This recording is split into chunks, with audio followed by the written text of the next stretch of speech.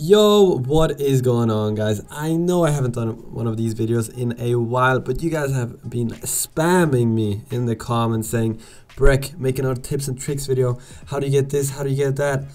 So today I want to talk about the perfect sensitivity, because I've seen how many people have been asking about sensitivity. So questions like, Breck, I have your sensitivity, but it's not good for me. What am I supposed to do? How did you find your sensitivity? Can you please explain how I can get better aim, etc., etc.? So today I'll do that, and otherwise there is nothing else to say, so let's get right into the video. Alright guys, so the first thing that I want to show you guys has to do with your horizontal, vertical, and your ADS speed, alright? So these things work together. So one thing that I want to show you guys is if you go to options, and the controls, so here you guys can see how my sensitivity looks like. I bet you guys already know how what it is, but if I change my, so the only thing that I'm going to change now is my horizontal speed. So this is just an example. I want to show you guys how this works. So I will only turn down my horizontal speed, nothing else. ADS is still the same, and you saw how fast it was before. So now look how slow my, oh my god, look how slow my horizontal speed is, right? I'm pulling all the way to the right, all the way to the left. So now when I aim in, you guys would think, bro, I still have 50 ADS, nothing changed. No, that is not the case. You guys can see how slow my my horizontal speed is, right? But it's still on 50, and but my vertical is still the same as before because I did not change it. So right now only my horizontal speed has changed, and look how slow it is in ADS. So I want to the thing that I want to tell you guys is they work together. So your horizontal and vertical speed works together with your ADS speed. So I'll show you guys a little example. Another example. If you go to horizontal speed and you put it all the way up, right? Before it was a 1, you saw how slow it was, right? And now I will turn this all the way down, but my ADS is still 50. I still didn't change anything. So now you see how fast my horizontal is and how slow my vertical is, right? So now wow, it's so hard to control. So now if I aim in, I go up, look how slow my vertical sensitivity is, right? But look how fast my horizontal speed is while aiming in, right? But I still didn't change anything. So the thing that I'm trying to tell you guys again, they work together.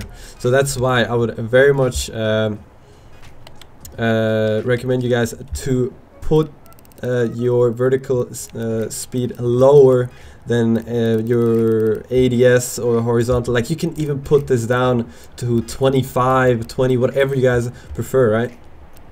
So it makes it a lot easier to control recoil.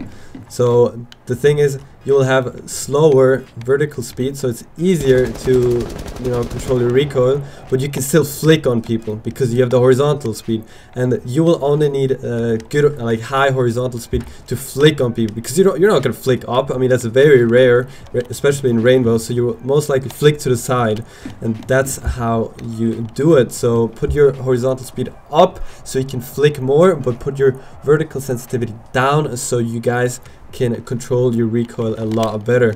So that is one tip for you guys. Alright, so the next tip that I want to give you guys has to do with just shooting random stuff that you see around the map. So let's say you are in the preparation phase, right? Just run around the map and just shoot anything, like a vase, bottles, or even just like aim at a particular spot. You just look at it and then you just shoot at it and try to hit it with a nice little flick. So when you're in preparation phase, just do whatever you want. Just like shoot around, shoot things that are just laying around, but just be sure not to shoot your teammates, of course. And I have seen a lot of good, like a lot of players that are level 300 plus, you know, play ESL every time. They do that as well, and I found that very interesting. That's why I'm putting this in this video. I also do that a lot if you watch my streams. I just run around, shoot random things, and I feel like that improves your aim, because I mean, you're just aiming around, shooting stuff, right? So I feel like that improves your aim as well. So that is one tip that I don't see a lot of YouTubers saying, and I find that a very good tip, because you can just run around, flick on stuff, and once you like you'll see how much better you're gonna get at like flicking at stuff and just hitting your shots. And I feel like that improves your aim. You think like, Breck, that's so silly, but trust me, that actually helped me getting better aim. I just walk around, shoot stuff, and it will get your, you know, aim up, because yeah, as I explained before, it works because you're just shooting random stuff, you're flicking on things, and that's like, that small movement is most of the time very, very important in Rainbow Six Siege, since we don't have any aim assist. That's why I find it a very important point.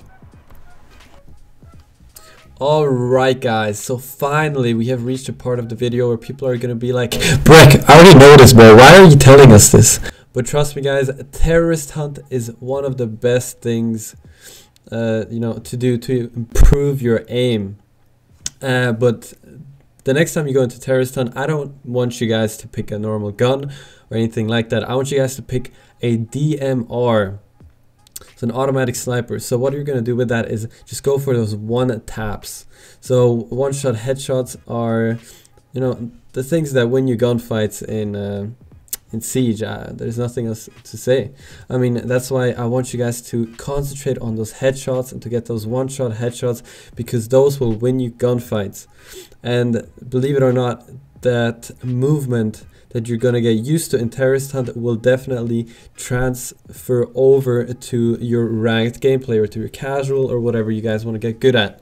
So if you guys are gonna only go for those headshots, your muscle memory and your brain and everything together will just work to get those headshots, and you won't get as many body shots like you used to get, you know. So that's why I want you guys to go for those headshots and just get those clean one taps. Alright, so the last tip I want to give you guys is to get control freaks. And I know some people don't like control freaks. I know a lot of good players that don't need control freaks at all, but for me, I used to struggle a lot to get good aim in the beginning. So I thought about getting control freaks because I heard so many good things about them. So I, you know, got a pair and they were amazing. Like, I improved so much. But lately people have also been asking me like, Breck, have you changed your sensitivity, or you move different, or like, what did you do? What did you change? And I was like, yeah, I did not change anything on my settings or anything like that. I just switched my control freaks. So I used to have domed control freaks, the highest ones possible, and I used to hate concave control freaks. But now I got the concaved control freaks, and trust me guys, those are amazing for me at least. I don't know about you guys, but I used to have very short concave sticks, and they were bad. Like, I did not like them at all. So that's why I switched over to the domed control freaks.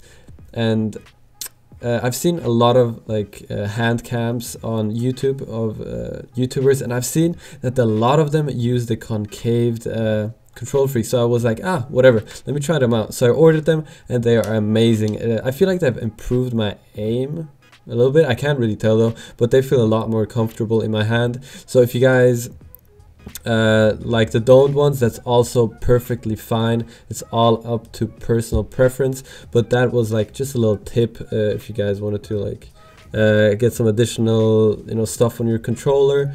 I know some people don't want that or need that, but I just wanted to put that in the video as well. And that is it. And also I think that's it for the video. So I hopefully these tips have you know, helped you guys. If not, I am sorry, but for most of the people it will definitely improve your aim, and it will also help you find your sensitivity, because that is the whole point of the video. So hopefully you guys have enjoyed the video and it was helpful. If it was, please leave a like and subscribe for more awesome content. You know what it is, and I will see you guys later. Goodbye. Top 4 eliminated. Ooh, the 4K.